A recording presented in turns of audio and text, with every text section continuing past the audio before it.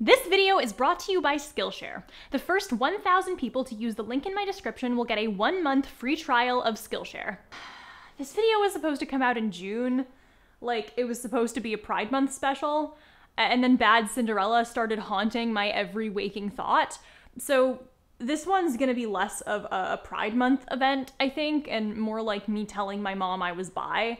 Delayed, met with mild confusion, but hopefully ultimately embraced. So I've actually already done a video about queerbaiting, like half a decade ago. It was actually one of my first videos, like number 10 or something, and that one was just about fiction because that's how the term was exclusively being used back then. I was like, hey, the term queerbaiting has been used to mean like 10 different things, and I don't think we should actually call a pairing we like not being canon, or a creator doing everything they can to depict a gay relationship within the parameters of censorship queerbaiting. Basically, queerbaiting is a very specific marketing tactic where creators will intentionally include hints that a character might not be straight in order to draw in a queer audience, despite the fact that they have no intention of actually following up on those hints so as not to alienate straight viewers. I've talked about the term a couple other times since then, especially in relation to the show Supernatural and Bank Robber Cantaloupe's Sherlock. You know, I know the Benedict Cumberbatch name jokes are old enough that H-Bomber Guy made fun of them being unfunny 6 years ago, but at this point I'm sort of just hoping that if I stick with it, it'll loop back around to being funny again. And for what it's worth, I still believe both shows did include those hints and nudges very intentionally. The term has always been kind of muddied though. I mean, even now you have people fighting each other online about whether Good Omens Season 1 was queerbaiting now that they've kissed for real, and has become even more so in recent years. Queerbaiting has been used to refer to, say, a TV show where both characters are canonically stated to be not straight, but there's ambiguity on whether or not they'll specifically get together, or stories created by queer people, or Marvel movies. It's the queerbaiting for me. The event, none of them even like each other. Point being, it's always been kind of a messy term. It's a term I used to use a lot, and one I've become kind of disillusioned with in general. But in recent years, the term queerbaiting has kind of taken on a secondary meaning. Where it was once used exclusively in relation to fiction, we've seen a massive rise over the past few years of the term being used to refer to real people. Celebrities who seem to cultivate an aesthetic of queerness but may not actually be gay, straight actors who play gay characters, even authors in some cases. We've increasingly seen the sexualities of public figures called into question specifically under the assumption that they are somehow appropriating signs of queerness to cultivate a specific fan base and make money. I want to talk about that, the shift in what this term means, and the resulting rise in these accusations as they pertain to real people. I want to look into why this has started to happen, how this might affect people in general, and more importantly, where we ought to go from here. So, what's going on?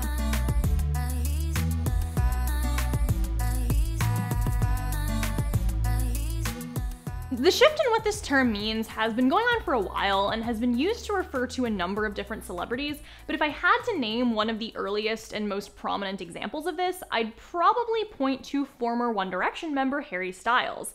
So speculation around Styles' sexuality is certainly nothing new. I grew up on Tumblr, so although I was never intensely entrenched in it, it was virtually impossible to escape Larry Stylinson, the pairing between Harry and one of the One Direction boys with an L name. I always go to look up which one, and within seconds I always forget. But Larry was huge. I mean, there was a massive swath of fanfiction about those two getting together. Fans were convinced they were dating, but that their management was forcing them to stay closeted for marketability. At one point, I think there was even talk of crowdfunding money to buy One Direction from its management so that they could be together, which I really appreciate in terms of turning the tables. Now One Direction is sold to you. But people have believed Styles to be potentially gay or bisexual for years. He's had public relationships with women, which again have been subject to intense scrutiny from fans. In recent years, Styles has taken on much less mainstream forms of gender presentation. He'll often perform or be photographed in skirts, dresses, pink feather boas, and whatever this thing is. Some people love it, and a lot of people hate it. Like, really hate it. In all fairness, I don't think these fits are all that great either. I find him a bit grating, to be honest, but like, holy shit, people just eat him alive for it. He's also refused to publicly label his sexuality, stating that he feels like because he's such a public person, his sexuality is one of the few things that's his. As As a result, there's been a huge uptick of accusations that Styles is queerbaiting, that he is specifically a straight man using the aesthetics of queerness and refusing to label his sexuality to profit off of the ambiguity, get popular, and make money. That man is a poser, he's obviously queerbaiting and not actually marginalized, king of queerbaiting, it's just marketing to attract an LGBT audience, he's pretending, the list goes on. To be clear, this isn't just a few annoying people online, it's a lot of annoying people online. It got to the point where he had to actually address it in an interview, basically just saying, "No, I'm not, I'm just wearing a skirt." As he says, "Am I sprinkling in nuggets of sexual ambiguity to try to be more interesting? No, I want things to look a certain way. Not because it makes me look gay, or it makes me look straight, or it makes me look bisexual, but because I think it looks cool. And more than that, I don't know, I just think sexuality is something that's fun. Honestly, I can't say I've given it any more thought than that." Well, fuck him, right? What people saw as talking around the question seems to have only intensified the backlash, and the popular perception among a lot of people is specifically that this guy is a straight culture vulture who is more than happy to make bank off of the ambiguity that skirts offer him but would never, say, kiss another man. Why else would he give such vague and non-committal answers? The conversation, of course, has extended beyond just Styles and to a wide variety of celebrities for a wide variety of reasons. Singer Billie Eilish is queerbaiting because she posted some pictures in a music video of a sleepover with the caption, "I love girls." Actor Kit Connor is queerbaiting because he played a bi character on TV and then was spotted holding hands with a woman.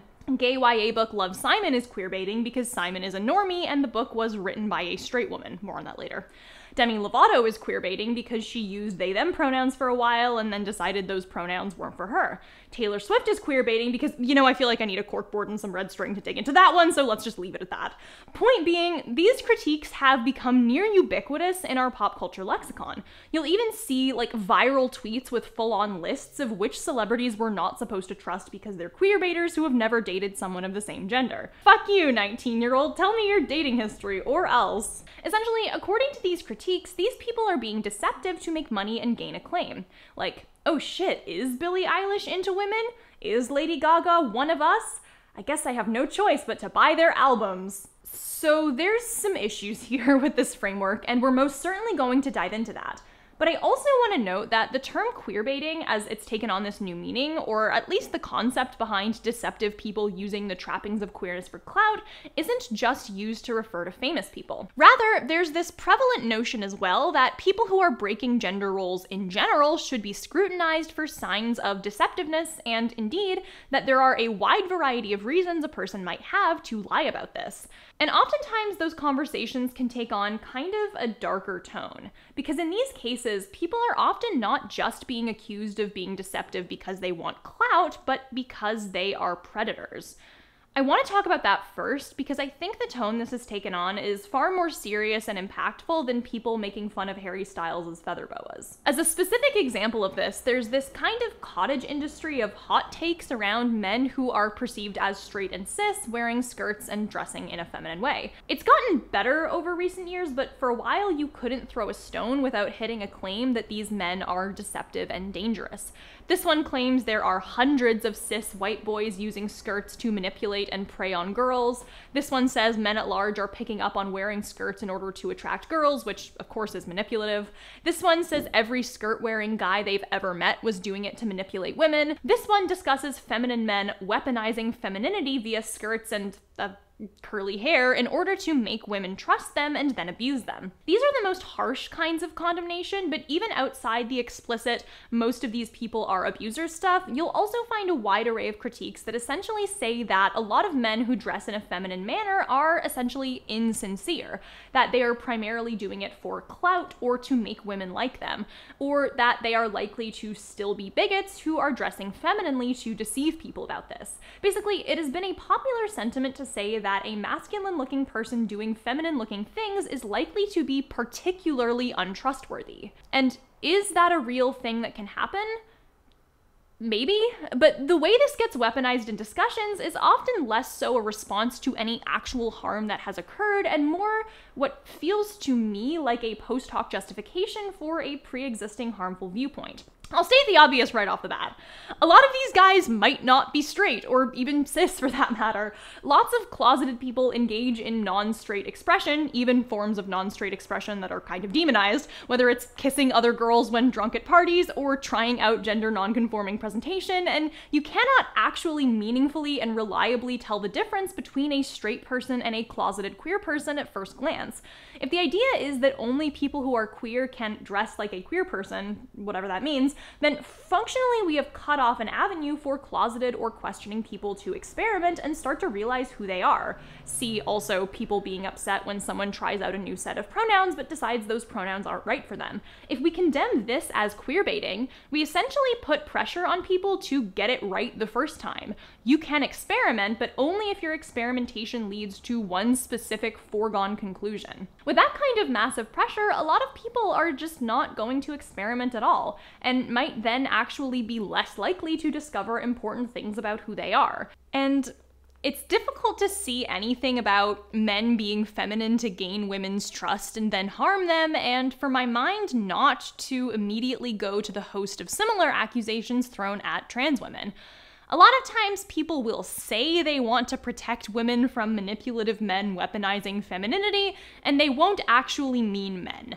But even when we are genuinely talking about straight dudes wearing skirts for clout, I think this condemnation is fundamentally conservative. In a lot of ways, conservatism is an ideology of disgust, right?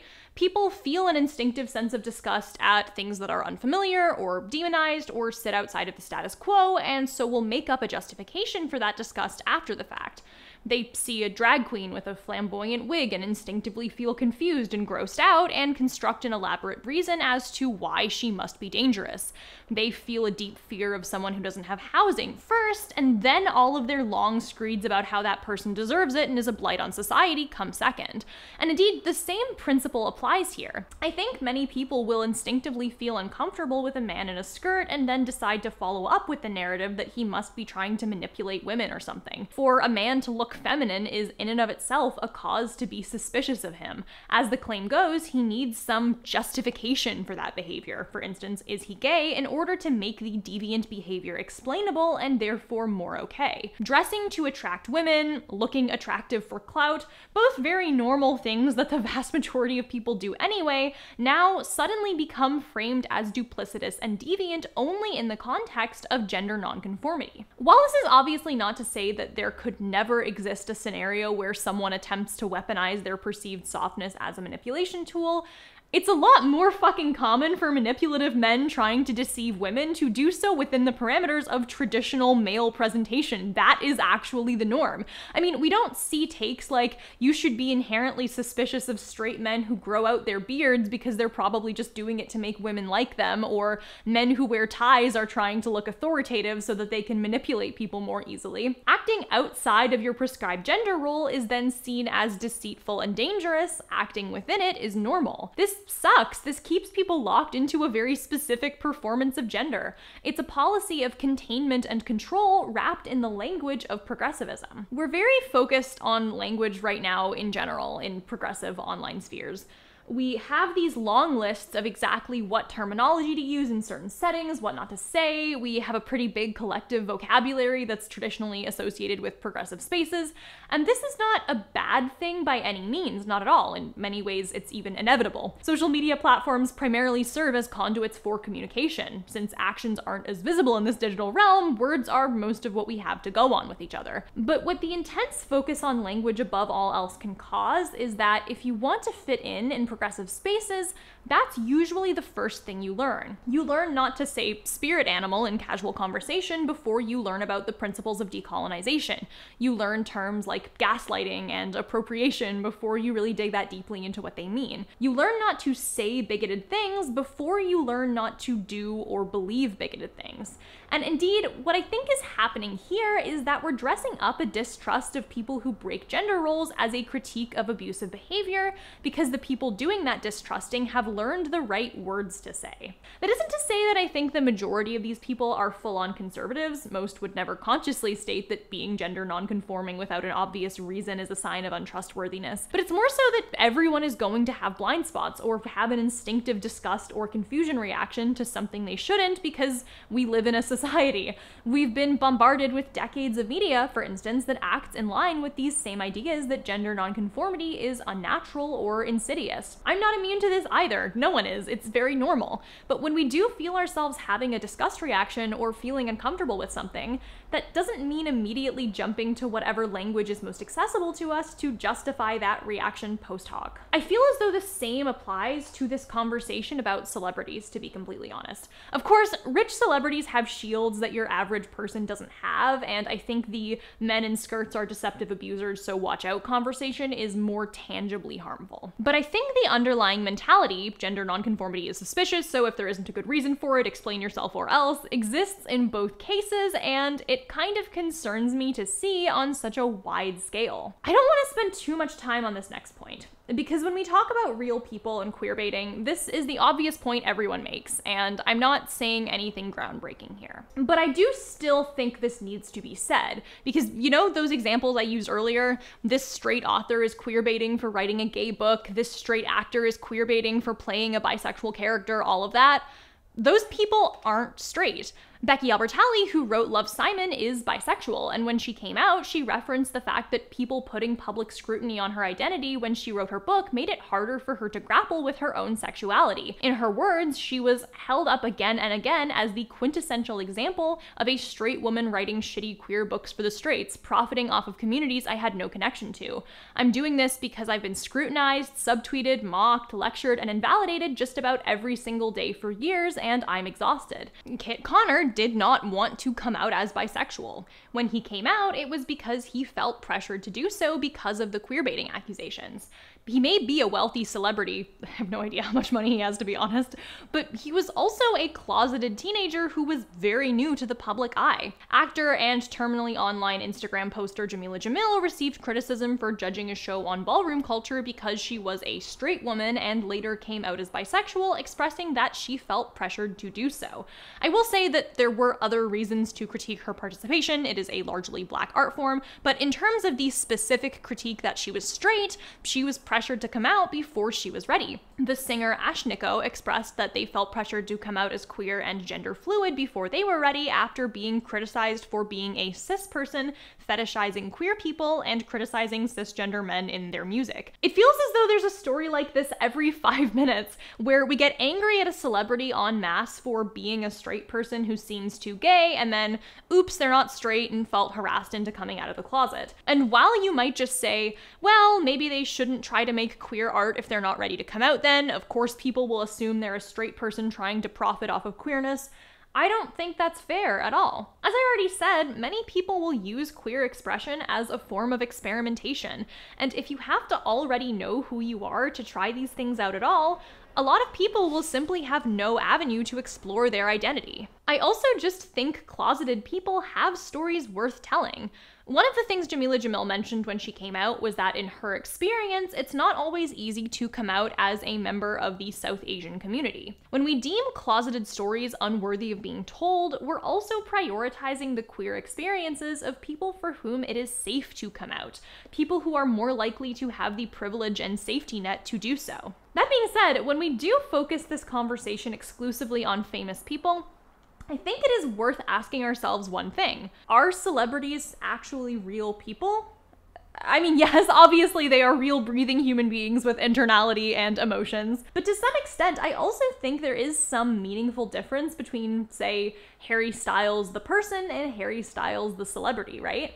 What we are being sold nowadays, who appears in interviews, who we follow on social media, is not necessarily a single person, but a fictional persona carefully constructed out of a celebrity's most marketable traits. PR teams work to shape that fiction, spend hours designing a signature look that is immediately recognizably Ariana Grande or Adam Lambert or Olivia Rodrigo, set up public appearances designed to impart a certain image to the world, turn their social media presence into a carefully curated, market-tested version version of a singular personality. The most obvious and egregious example of this is, of course, the construction of boy bands. Members are carefully scouted according to existing archetypes, their images styled and personalities molded to fit group dynamics akin to a superhero team from a cartoon.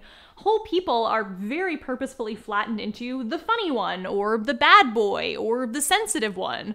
Of course, that's just where the trend is the most visible. Across the spectrum of singers and actors and social media influencers, people are simplified into products, simulacra pushed into pre-existing narratives only loosely based on their own internalities as real people. To that extent, celebrities almost kind of are fictional characters, right? These personas are indeed based on the real human being inhabiting them, but they're often exaggerated and archetypical. Take Chris Pratt's friendly goofball persona. That is a cartoon caricature. That is a guy being reduced to a few recognizably marketable attributes. Like, no wonder the entire Disney lineup did an Avengers Assemble thing to defend him when some Twitter teens found out he goes to a homophobic megachurch.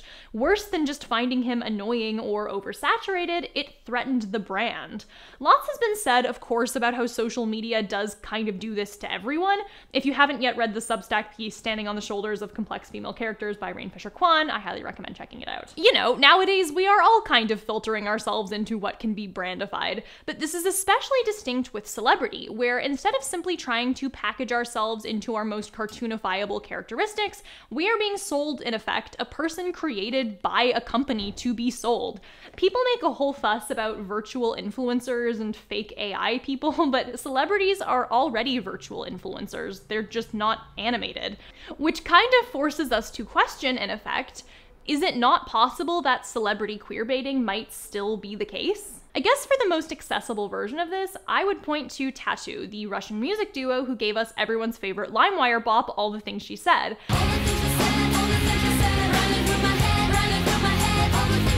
They're pretty big in the 2000s, and a large amount of their public image revolved around presenting themselves as lesbians. Their styling was based on the film Show Me Love, about two teenage girls who enter a relationship.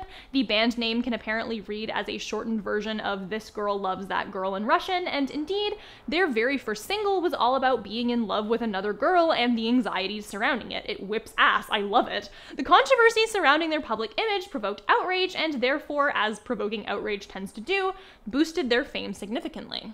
The music video for All the Things She Said, featuring two girls in school uniforms kissing, was banned in a number of places, faced censorship campaigns, and also topped the charts in at least 10 countries. The group continued to play on their image of controversy and really leaned into the gay schoolgirl aesthetic, regularly kissing on stage and in interviews holding hands, and overall just making it very clear that at least the characters of Tattoo were gay. Until they confirmed in an interview substantially later that no, they weren't actually lesbians and they weren't a couple. Their public image was quite literally a marketing ploy. Much like how the central fictional conceit of Ailstorm is that they're pirates, the central fictional conceit of Tattoo is that they're lesbians. It was never real. There's been a sort of cultural reappraisal of All the Things She Said in recent years, and the notion that what happened with Tattoo was deeply homophobic and overall exploitative. It's become kind of controversial, like, on one hand, when researching this video, I found a lot of accounts of lesbians and bi women who felt seen for the very first time because of this band, or who felt like it was helping increase visibility in general. On the other, I found people who were offended by the notion that this public image was specifically created to court controversy, and at the idea of being lied to so that the band can get their money. I do think there's some complexity here, like these were a couple of minors who were being pushed into this public image by a record company that wanted to make money. I think flattening down the issue of how these young teenagers were pushed into a very fetishized performance of sexuality to make money for a large record company exclusively down to queerbaiting does miss out on some of the bigger picture here. If this is something worthy of condemnation, I don't think their teenage selves are the ones to condemn. One of the members now identifies as a straight ally who supports the community, and one of them came out as a bisexual woman, but a homophobic bisexual woman. And I mean very homophobic, not just a they live in Russia and can't be as vocally supportive as they might want kind of thing. She said all this stuff about how she doesn't care if a woman wants to love another woman, but that it's not okay to be a gay man in a really awful way, and then kind of just vanished from the public eye. Regardless, though, the case story of Tattoo does highlight the way things like this can happen. It is notable, of course, that Tattoo wasn't primarily trying to attract a queer audience audience, but rather trying to use their identity as a marketing tactic for a majority straight one. But the distinction between performers as characters and performers as people still holds. You know, when people talk about queerbaiting, this example is usually held up as the very clear-cut, very outrageous kind. But it's important to note that the same kind of mechanisms used to create tattoo, reducing people to caricatures, shortening complex stories into easily packageable ideas, are routinely used today, just typically to people with more agency over the story they're telling and with more subtlety. And so, you know, maybe it is the case that when styling XYZ celebrities' public image, visual nods to queerness are intentionally and cynically added for the sole purpose of marketing. So perhaps the same cues we use to evaluate how characters are treated in fiction are not entirely invalid metrics by which to judge celebrities either. As much as I've spent the last 5 minutes entertaining this idea, I have to say that at the end of the day, I don't agree with it. And I don't agree with it for 2 reasons. So I see this line of reasoning all the time when it comes to like, are boys who wear skirts just doing it for clout or something, with the notion being that it is specifically bad because those boys are probably secretly homophobic and are going to start saying slurs. And I kind of feel the same way about the tattoo situation as I do with that. If that is indeed the case, that people are courting the image of being queer but actually have bigoted beliefs, then the problem with that isn't really the pretending, it's the bigotry. At the end of the day, if someone is homophobic, I actually don't think it's very relevant whether or not they're somehow pretending to be queer. That's not what I care about. Secondly, though, even if we accept that straight celebrities using queerness as a marketing strategy is a real thing that people do and is always straightforwardly bad, even then, I think this is a harm that culturally we just have to eat, you know? I would rather 1,000 fake queer people get away with profiting off of queerness than one person be forced out of the closet before they are ready. Again, if you don't know someone's out, there's no way to perfectly tell if something is a story by a straight person or a story by a closeted person. When Helicopter's story came out, some people were analyzing the content of Isabel Fall's writing and were positive it was by a straight cis man. It wasn't. The notion that you can always just know if someone is closeted is very harmful. Though we may be worried about letting in people who simply want to profit off of us, the alternative relegates often the most vulnerable people in the closet to the sidelines and subjects them to scorn and scrutiny if they express themselves at all. Even if we do accept that celebrity queerbaiting is real and is bad, that's worse. That's so much worse. And celebrities will be fine. I think this excessive focus on celebrities in this conversation is misguided for that reason. I still think it is bad if someone like Harry Styles was a closeted bisexual man and we criticized him for looking too gay without coming out, but he is also very unlikely to be subject to the worst material consequences of coming out. But attitudes like this trickle down and influence what's socially acceptable everywhere. I mean, some of the people who get harassed for queerbaiting aren't even closeted, they're literally openly queer. Like that popular tweet getting upset at various celebrities like Lady Gaga and Bella Ramsey. Bella Ramsey is a non-binary teenager. Lady Gaga is openly bisexual. These claims often just become a transparent excuse to harass bisexual and non-binary people, and while Lady Gaga will be fine, what does it do to people who are far less safe to come out, who may feel as though their only options are stay closeted and be harassed for it, or come out and be potentially put in danger? The beliefs underlying all of this hurt everyone.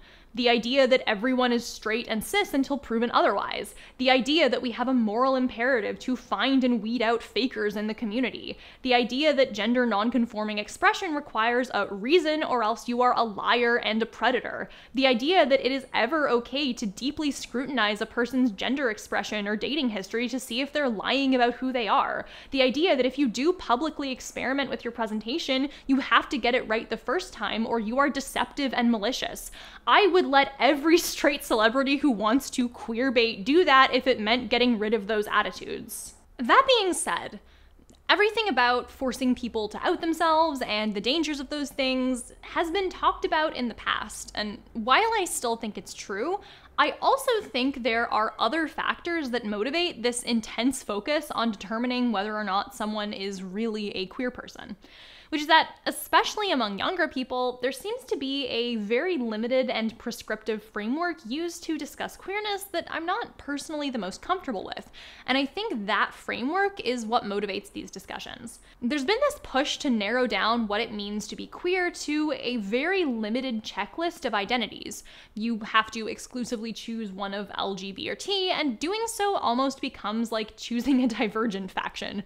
Here is an exact set of terms you can use to describe your experience. Here is the exact pride flag you are supposed to wear. Here is what gives you legitimacy. Anyone who deviates from this must therefore not really be queer or must be intending to deceive or appropriate. And I think this increasingly popular perception is at odds with what queerness actually means in the material world.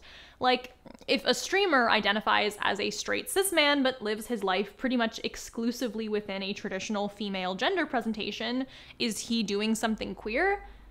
In my opinion, yeah. If we're not just talking about a prescriptive set of checklists, but a lack of conformity to the hegemonic and gendered model of families, relationships, sex, then yeah. There are ways of engaging with the world which are materially rewarded and which are materially punished. People do and have, say, lost their jobs and been materially marginalized for the exact same forms of presentation that could be decried here as queerbaiting. I don't think identity labels are worthless, but I do think focusing on them to the exclusion of all other experiences misses out on a lot of depth and nuance, and also discounts people who are living and engaging with queerness in ways that may not fit neatly into a small set of relatively new labels. From the narrow constraints we place on how we discuss queerness to our obsession with clear-cut identities, we've cultivated a culture that's ripe for the emergence of concepts like accusing real people of queerbaiting. Just as the insistent focus on hyper-specific identity labels can lead to misconceptions and exclusion within our community, so too can our understanding and usage of terms like queerbaiting evolve and sometimes mislead. And honestly, I kind of think this concept has outstayed its usefulness. The more I think about the concept of queerbaiting, the more I genuinely think we should just retire it. Beliefs change. I was like 19 when I made that queerbaiting video, and the media landscape has changed too. When we've reached the point that the term has come to encapsulate like 500 things, real people being closeted, real people being bisexual, censored gay relationships in TV, ships people like that aren't canon, the actual use of queerness as a marketing tactic with the intent to deceive a queer audience, etc., I think the term has ceased to be useful. Yeah, there are a few pieces of media out there that genuinely do fit that original description. The marketing around tattoo, that's queerbaiting, BBC Sherlock, that's queerbaiting. But to be honest, I think the term does more harm than good at this point, and I'm more than willing to sacrifice the very, very few use cases where it does actually help us vocalize a real problem to get rid of the way this term has become a cudgel against so many members of the community. I think the deeper root of this issue, to be honest, is this concept of representation. A lot of young queer people, my age and even younger, teenagers and whatnot, have really grown attached to this phrase, queer rep. Is this Marvel character good gay rep? I want to support this lesbian singer because I want more lesbian rep in media. I don't like this fictional character because they're bad bisexual rep. I've talked about representation at length in All or Nothing, and I do think it is very natural and even good to want to see people who are like us. I don't think I need to make a case here for the myriad reasons it's good to see prominent gay people in real life and in fiction. But I do think we've lost the plot a little bit when we talk about these things only in terms of how well they represent us. What we're looking to, in the vast majority of cases, are for our own lives to be reflected back to us by large corporations and the art they produce, or by celebrities. And I think that's never going to happen because we're looking in the wrong places. When we assume that for a story to be given value, it needs wide-scale legitimacy, we're assigning too much importance to corporate entities to determine what is meaningful. So, for instance, we've come to believe that a fictional relationship being recognized as canon somehow elevates it above all the rich interpretations and personal resonances readers can draw from it. Like, think about people hassling Neil Gaiman for decades about whether or not the guys in Good Omens are gay or not. Why do we need this answer to make the readings we do legitimate? Why would some official stamp of canonization from an author hold more weight than the myriad connections audiences have made with the work? Is the upper middle class gay couple in, say, Modern Family a more meaningfully queer story than queer readings derived from other stories by fans simply because it's canon? Why do we let corporate or authorial validations dictate the value of our personal connections to art? That brings me to what we're saying about celebrities. If we do indeed perceive of celebrities as essentially media to the extent that we believe they can queerbait because they are also brands, then they're basically akin to being a Disney product. That is Disney's Frozen. I'm not saying these stories aren't valuable or that they don't reflect queer life to some extent, but in the end, we're going to be disappointed if we keep looking to massive media outlets and rich celebrities for meaningful reflections of our lived experience. There is such a massive wealth of queer art out there that I think does something more meaningful than be queer representation. Instead, they are queer stories. Indie webcomics, smaller scale novels, games, things made by individuals that reflect their own lived experience without corporate oversight or with any particular need to be palatable to a whole audience so that it can be used as marketing material. In my opinion, there does not exist any hypothetical, like, Marvel movie with a bisexual woman character that could meaningfully represent me in the same way independent art not made to be distributed by, like, Amazon would. That's not to say the latter shouldn't exist or has no value whatsoever, but should celebrities and large-scale corporate art be the sole yardstick we look to in order to tell our stories? I don't think so, and I think this whole notion of desperately looking for validity through celebrities confirming their sexualities and TV networks deeming gay couples canon is somewhat misguided. Beyond the harm that the queerbaiting narrative can do to closeted people, I also think it just reflects that we are looking to the wrong people to give our experiences value. I'm gonna link to some independent queer media that I personally like in the description of this video, but I also encourage everyone in the comments to link stuff that they like too. Let's give value to stories not given to us from on high. Who cares if Harry Styles is bi or not? In truth, as we look for validation in these mammoth franchises and A-list celebrities, we can also sometimes forget that creation and storytelling exist within all of us. I think there's a lot of value in what we can craft ourselves. Just as I've been championing things like indie webcomics and novels and, oh my god, indie TTRPGs, I could talk about those forever, I also believe in equipping ourselves with tools and skills to tell our own tales. Recently, I've been getting back into writing, albeit fanfiction. I have this long bisexual cyberpunk technomancy Battle of the Bands project going on right now, and it's helped me a lot to have a place to practice those skills. But as with anything, there's always room for growth, which is actually why I've been taking a storytelling course on Skillshare, my sponsor for this video. I love writing, but I've never really had formal training in it, but I've been taking this Storytelling 101 character, conflict, context, and craft class that really dives into the DNA of what makes stories work, and that's been incredibly helpful for me. Basically, Skillshare is an online learning community with thousands of classes where you can really dive into anything and everything.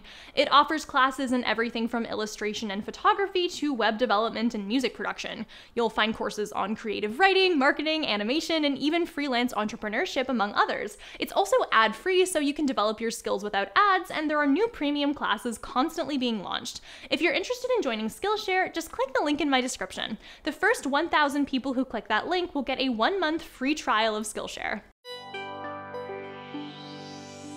On top of a big thank you to all my patrons, I'd like to give a special thank you to my $20 plus patrons. 124MM10, Clayton and Claire Page, Henry Price, Jack Heydrich, Kelly Green, Lachlan Newport, Matthew Sample, Queen Autumn Ween, Robert Valentine Allen, Roman Antonacci, Sophie McLaughlin, Yehuda Katz, and Zeke Della Meme. I also have a patron who'd like me to shout out a charity, so today I'm shouting out the Foundation of Hope. It's a small charity in Vancouver that helps resettle LGBTQ+ refugees who face persecution for their identity.